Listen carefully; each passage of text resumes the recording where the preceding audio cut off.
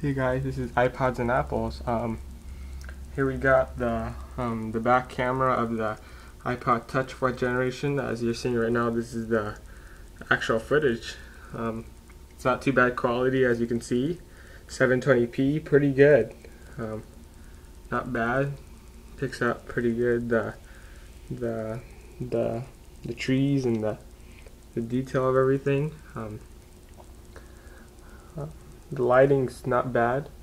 It picks it up pretty good, and actually has its own automatic lighting system, I guess you could call it. And it changes its lighting from one area to another, so kind of a bright, as you can see right there, to that. So not too bad when it comes to lighting and quality of the camera. That's looking at actually from the inside to the outside. Now I'm on the inside, not too bad here either. And as you also notice there, that see how it kind of switches from the outside to the inside, pretty good. Not too bad there. It picks up the quality. Let's look at this wood. Not too bad quality. Picks it up pretty nicely. Those grains. We got a piano right here. Not too bad. Pretty good quality. Look at those keys. Really, for such a small camera on this size, not actually too bad. As you're noticing, we got a piano right here. Yeah, picking up that quality. So yeah, I would say for an overall camera, not too bad. Pretty good. Something worth looking at. Let's look at the sound quality. So I got this piano right here. So let's try a little chord. Picks it up pretty nicely.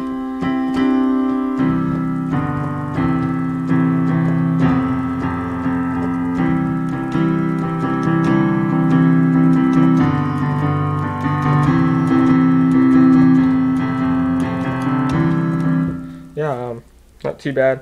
It's really good. Both the mic and the camera is pretty good when it comes to people who like to make covers for songs or just anything that's to do with music. Not too bad.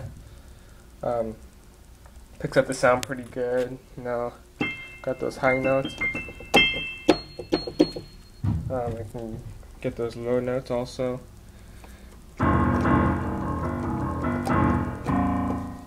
No, not too bad. Pretty good quality. Worth looking at.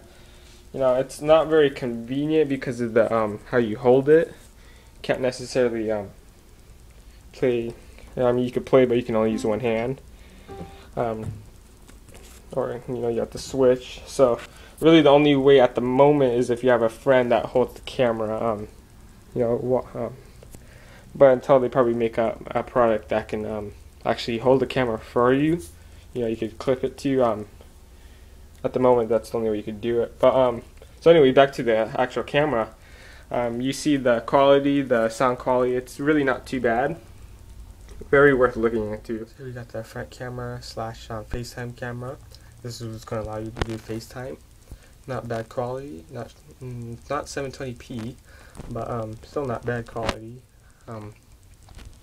Pretty good for pretty good for just shooting yourself, or shooting a friend maybe beside you. You both, or just making videos for that. Not really gonna be a very useful video when it comes to camera for when it comes to shooting people. That's why you got the back camera, of course. But yeah, pretty good camera, good quality. No, not bad. Get those shots. The sound quality is going to be the same because it uses the same mic. But besides that, still a pretty good camera also. Very usable. Okay, so you saw the iPod Touch 4th generation camera. You saw the front, the back end, or front and the back Not too bad quality coming from a camera that's only that big and only that big. Not too bad. Pretty good quality, 720p on the back. Not sure what's on the front. It's not as good, but from the videos, not too bad. Sound quality, not too bad. You'll notice sometimes you'll hear kind of a clicking sound. Not sure where that's from. I'm sure that has something to do with your ambient sensor. But if you change something probably in your background sound, it should probably stop. Not sure why it does that though in the first place. Not too bad. You gotta remember not to cover it. I'm not sure if I covered it, but make sure not to cover this, because this is what picks up the sound. So you're gonna want to make sure you take care of that. When you do shoot your videos though, you're gonna want to shoot it in landscape view. The reason for that is because when you upload onto your computer or YouTube, you're not gonna want a video that's like that, because it'll look weird. I'll just say that because when you shoot like this, it looks fine on your iPod, yes, but when you put it on your computer or on YouTube, it's gonna look funny, because you're gonna have the video and then a bunch of black sides, which when you shoot in landscape view, you can take use of that the whole video instead of just the middle part. So you're gonna want to do that. But overall, not a bad camera, worth getting. Well, yeah, it's pretty. I'm glad I got it. Not too bad. Probably is gonna be one of the main cameras I use because it's so small. It's very portable. You go somewhere, your friend wants to show off with a cool skateboard trick, you just pull this bad boy out and there you go. Now I'll show you, next I'll show you a couple clips of what I mean by when you shoot this way. I'm going to show you what I mean by how it kind of looks weird. So just watch those and you'll know why you're going to want to shoot in landscape mode. I see them, it's right there. It's 3 of them.